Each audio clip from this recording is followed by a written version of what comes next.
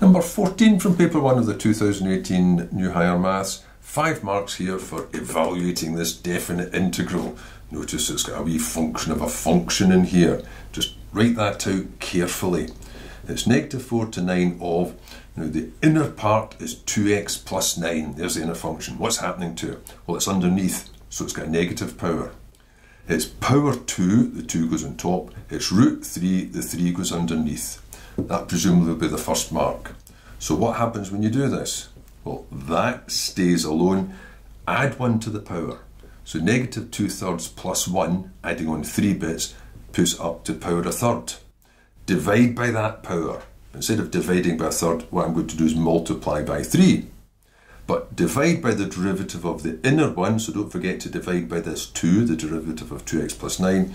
So I've got that. Evaluated from -4 to 9.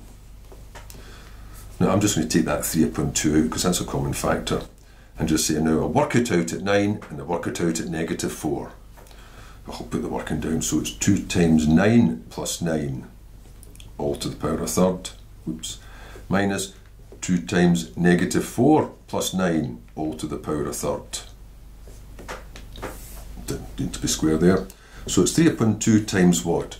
Well, 18, 27, 27 to the power 1/3, cube root of 27 is 3, -4, that's -8, add on 9 is 1, cube root of 1 is still 1, so that comes to 2, so that's 3 upon 2 times 2, so the answer is just 3.